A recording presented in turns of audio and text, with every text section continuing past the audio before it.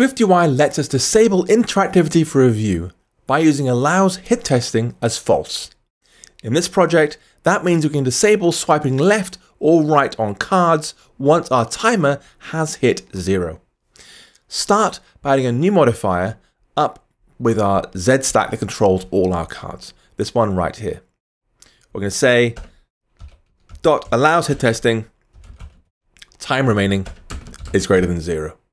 So if time remaining is 1 or 2 or 100 or whatever, then it'll allow hit testing, it'll swipe as normal, otherwise it won't. So that allows us to end the game smoothly when the user runs out of time.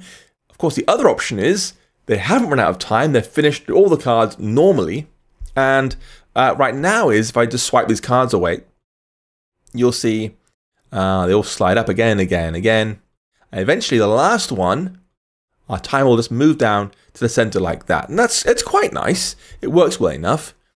But of course, the timer won't stop.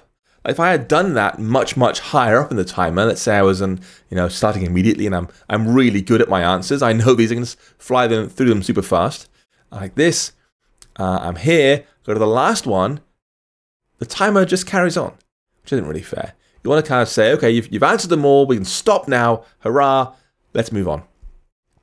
This takes a little bit of thinking because, well, first up, when we've finished, we want a button that says, do you want to start again?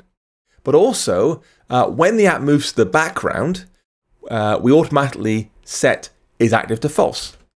When it comes back to the foreground, we set is active back to true again. So they might have finished, is active is false, go to the background, foreground, and is active will put back to true again, sort of defeating the purpose of the pause and the timer. It'll just restart.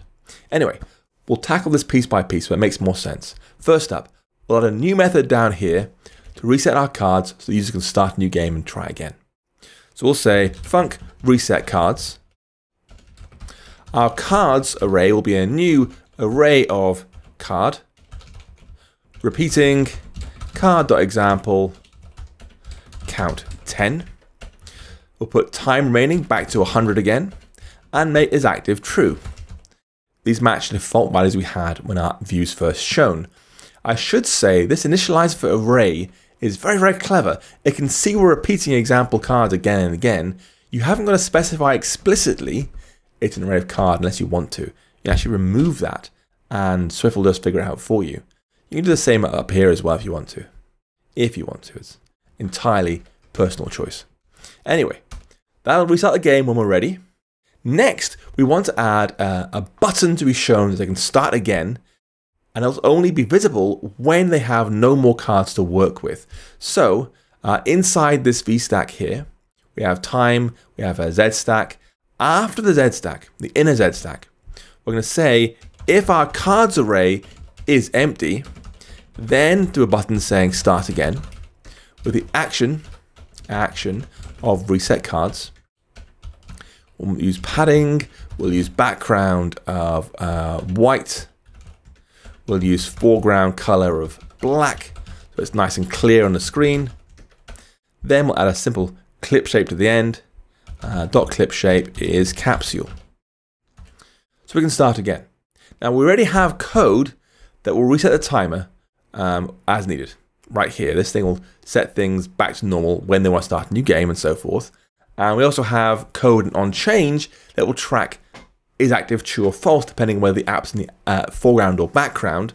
But now we need to stop the timer when the final card is removed and make sure it stays stopped when coming back into the foreground again. That line there is a problem.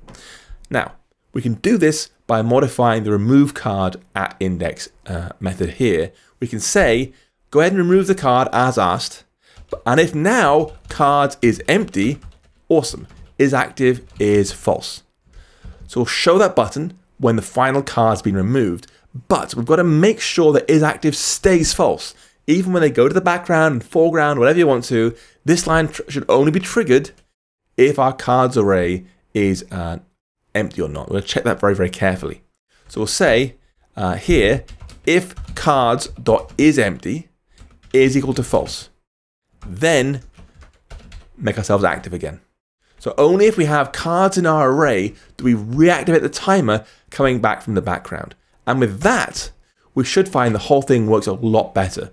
The timer should pause when I get rid of all my cards. Let's swipe all these away, perhaps. Off you go. Come on. Away you go. 92, 92, 91. Boom. Done.